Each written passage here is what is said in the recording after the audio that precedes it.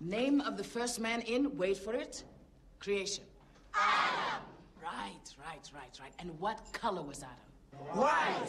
White?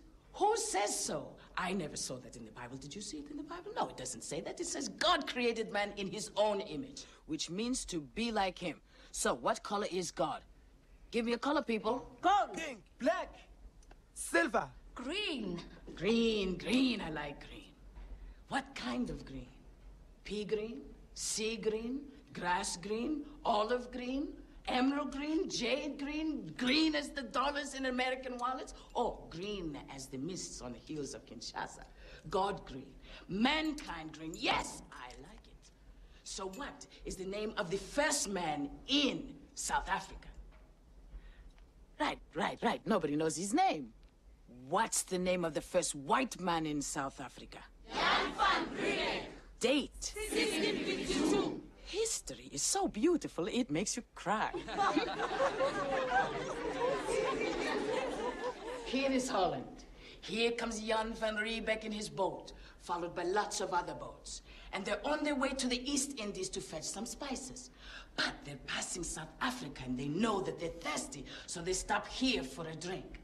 Jan says, hey, why don't I stay here and set up a refreshment stop? This way it will be here every time you pass by. Good idea. So that's what South Africa is for the whites. A gas station stop on the way to somewhere else. A Pepsi and a piece in the sun. And it's let's go, fellas. We can't stay here forever. But some of them did, right? Right. The Great Trek of 1836.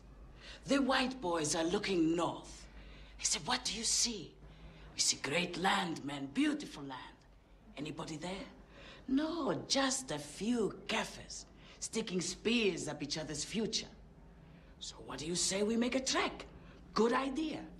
And what does this bring to us? Shamboks, passbooks, P.W. Botha, Afrikaans lessons, and democracy, and justice, and very, very, very fine schools. Yes. We're so lucky. Isn't history beautiful? Yes!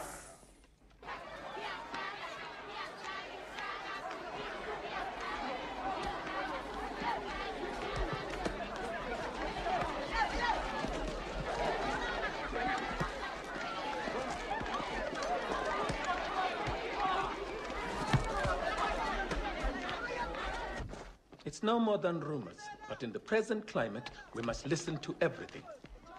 I've given Lieutenant Bloom my firm opinion, which is you are a responsible teacher who would do nothing to harm the children.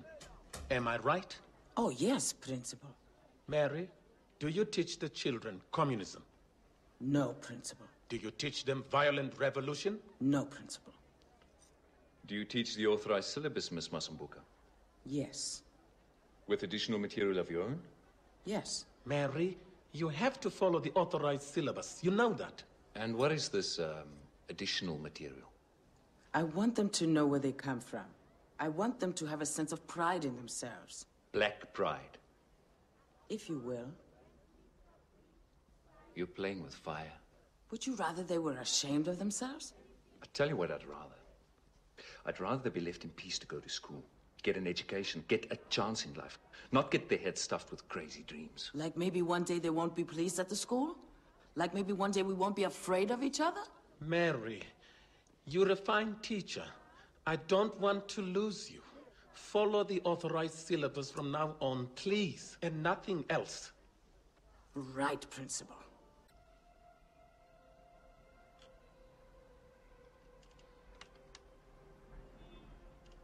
Somebody in this room has got the wrong idea. That person talks too much. So listen, right? I do not teach communism. I teach history. And history is a beautiful thing. Do you know why? No.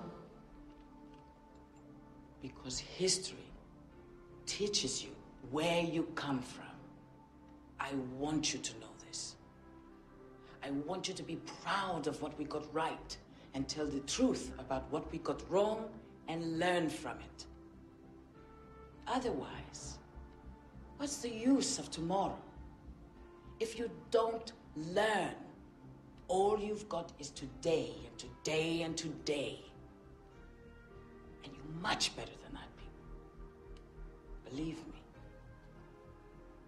Believe me. Okay? Yes. The Napoleonic War. That is what the syllabus says, so that is what I teach. So, what do we learn from this?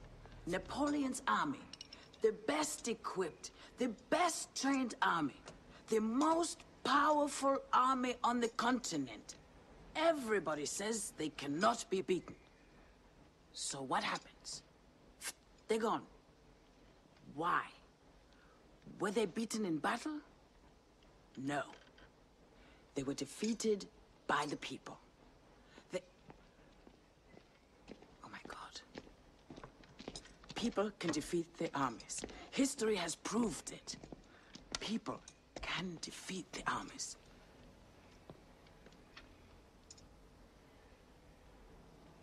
You?